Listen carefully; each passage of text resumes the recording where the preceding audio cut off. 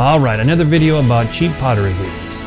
I have bought a couple of these cheaper pottery wheels from Amazon.com, and one of the issues is they did not come with bat pins. They did not even come with the holes to put bat pins in. So I am going to drill some holes in these wheel heads so I can use the bats that I've been using for 20 years or so. I've been using these plastic bats mostly, different shapes and sizes and colors. So I've got a pretty good collection. So I want my bat pins to match my bat system. So I took my measuring tape, measured out, actually I measured the pins on my old pottery wheel, and it came out to 10 inches from middle of each pin to the other pin. And so probably the most important thing is to get my pins exactly 10 inches apart. That way my bats will fit on there and everybody will be happy.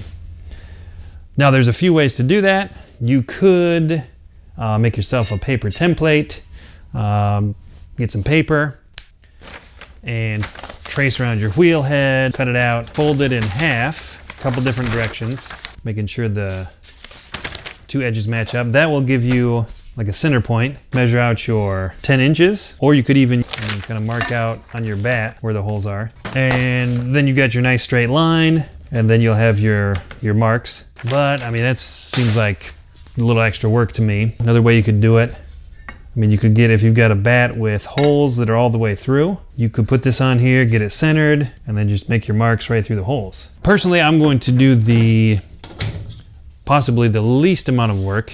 If you want to know the most efficient way to do something, I've heard you ask somebody that's pretty lazy, and they're good at finding the easiest way to do things. So I'm going to just use my ruler here. Make sure your ruler's nice and straight, of course. And I'm going to put my 5-inch mark right in the middle, and then I'm going to mark at 10 inches and 0 inches. So my holes will be exactly 10 inches apart. They should be exactly centered on the wheel because my nice straight line is going right through the middle. But one thing you want to check is the underside. You want to make sure you're not drilling through one of the ridges underneath.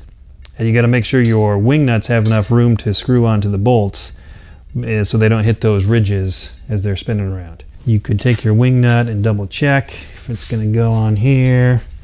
You can check how we got room on this one. Okay. That looks about right. Oops. I've got my midpoint marked. Then I'm going to mark 10 inches. And then I'm going to mark 0 inches. And then my 2 marks should be centered both ways on the wheel. Now if you get this part off a little bit, it won't make too much of a difference. If your bat wiggles a little bit as it's going around, it shouldn't affect too much. You're going to be throwing in the middle of it. So not a huge deal if you're off a little bit, but you got to make sure it's exactly 10 inches apart so your bats will fit on there. I'm going to double check, of course. You know the old saying, measure twice, cut once. My holes line up just about perfectly with my bat here, and then if I turn on my wheel, it should be centered. Oh man, I love when stuff works out like it's supposed to. All right, now we are ready to drill some holes. Here's the scary part. The second most important part, maybe equally as important as getting the right distance from pin to pin, is to make the right hole in your wheel head. Because if your hole is too small, of course, your bat pins won't go down there. If your hole is too big, though, your bat pins might wiggle a little bit. Now, you can screw them down, of course, with the wing nuts, but if the hole's too big, when you tighten them down, they might be off in one direction or another a little bit, which would make your bat not fit very well. So, you want to figure out what kind of pins you're going to use, of course, and then get the right size hole. Now I just took off the bat pins from my old wheel, which needed to be changed, it looks like anyways. You can see they get a little rust on them. But 20 years, they held up pretty well. So I just took the pin part to the hardware store and found something that matches. They're actually called socket head cap screws, is what I found. Now, one thing I I've been thinking about is you can actually get a stainless steel version with a couple bucks more. So I probably should have done that. Perhaps there would be less rust, but I'm not expecting these cheap pottery wheels to last quite that long. So, I mean, that's up to you, I guess. The cap screws that I found were labeled 1/4-20, and they were 3/4 inch long, which seemed to be about the right size that I wanted to match the other wheel as well. So you don't want your pins to be too long so they don't hit your splash pan underneath. So you might have to check your wheel and see what's going to work for you. But the 3/4 at the end is just how long they are. The 1/4 is how wide the threaded part of the bat pin is. So that's going to tell us how wide my hole needs to be. 1/4 of an inch. Okay, so I've got a 1/4 inch drill bit that I'll use to do the finished hole. The dash 20 part is, I believe, just the thread size. That's really only important unless you're actually making threaded holes to screw your bat pins into. You don't need to worry about the thread size except when you pick out your wing nuts to tighten them down underneath. They should match 1/4-20. They should go on there if the numbers match. I've got my bat pins picked out, or my cap screws as they're known to non-potters. So I know what size hole to make, but you can't just take your big old drill bit and drill your hole, or so I've been told. Perhaps you can, I don't know. But I'm gonna try it doing it the professional way here. So I'm going to actually drill a pilot hole in here first. But I don't want, if you've ever used a drill before, you start drilling, sometimes your drill bit kind of walks or moves around a little bit. So what you can do is take like a little punch, or if you don't have an actual punch, you can just take a nail, and we're going to make a little indent into our wheel head. Just make sure it's lined up with your mark very carefully. Give it a couple taps, and hopefully you'll have a little bit of a hole started here. And so that way hopefully your drill bit won't move as you are drilling it. Now, as far as drill bits, we're drilling through aluminum on these cheap pottery wheels. And aluminum is very soft as far as metals go. So almost any drill bit should work. I mean, as long as it's sharp. Even just some high-speed steel drill bits, which are kind of the low-grade drill bits. I've got kind of the next step up. I've got some titanium-coated drill bits.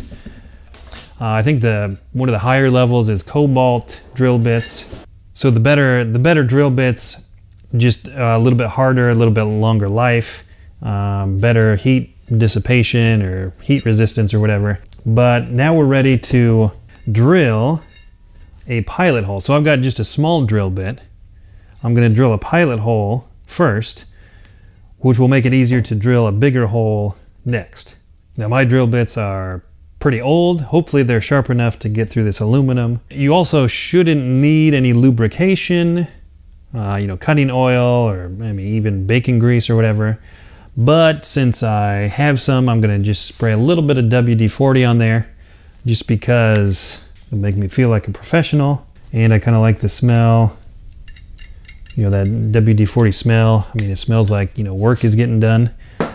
Now you want to make sure your drill bit is going straight in, of course. If you do it at an angle, it's not going to work as well. Your bat pin will be off a little bit, and then your bat might not fit on there. Ideally, you could even take the wheel head off, take it to a drill press, and that'll go straight in for sure. But I'm going to just use the old eyeball method.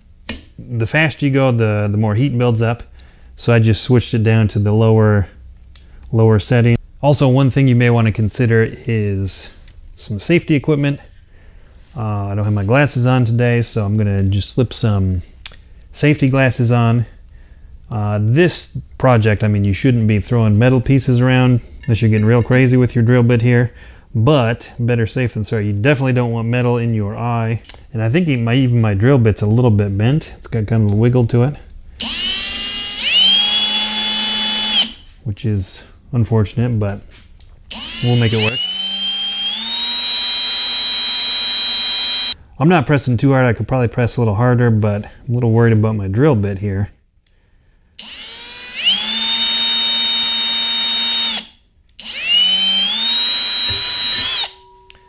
Ready for the next side.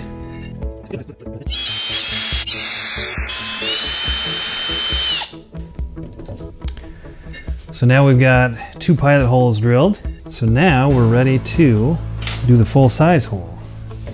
I'm going to switch over to my 1/4" drill bit here. Clean off the holes a little bit. And now of course you want to be careful. You don't want these metal shavings all over the place. All right, so now, since I've got my pilot hole in there, this should go down much easier. Should be nice and straight.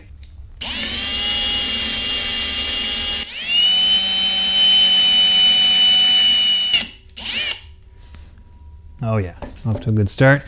Now, one thing you may want to consider, I mean, you still got plenty of room down here, but I want to be careful not to, if I'm pushing too hard, I might end up jamming my drill bit down into my body of my wheel down here, so I don't want to do that. So I'm going to put a little block of wood underneath just to be safe.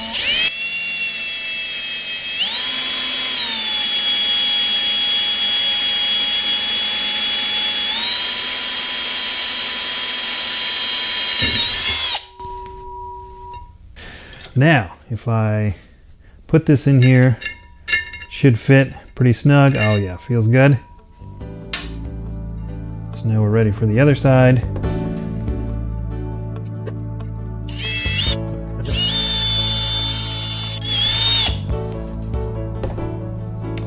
All right, and there we have it. We've got 2 holes.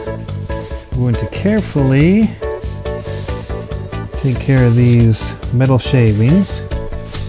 I'll come back and get the old shop vac out, sweep up all these little tiny pieces. All right, got everything cleaned up. I'm gonna put in the bat pins and tighten them down for the final time. I thought I'd add just a little bit of WD-40 just to help prevent rust. Okay, so now we've got some bat pins in. Oh, now the moment of truth. Man, look at that, like a glove. All right, and it's even pretty well centered. A tiny bit of a wiggle, but that is just fine. Man, so snug with these new pins. I can't even get the bat off. Yeah. All right, so that means this one should fit on there as well. All right. And now my cheap $200 Pottery wheel has bat pins with only, I mean, a couple more bucks to get the actual cap screws and the wing nuts. I think I had everything else on hand. So not a difficult project. I mean, as long as you can measure pretty accurately. So yeah, not bad at all. If you want to see like a full review of these little pottery wheels, you can watch some previous videos. And I will have more videos. I've got more videos on the way, actually making pots, doing some different things. So, I mean, if you want, subscribe, leave a comment, let me know what you think. Thanks for watching, and I will see you on the next one.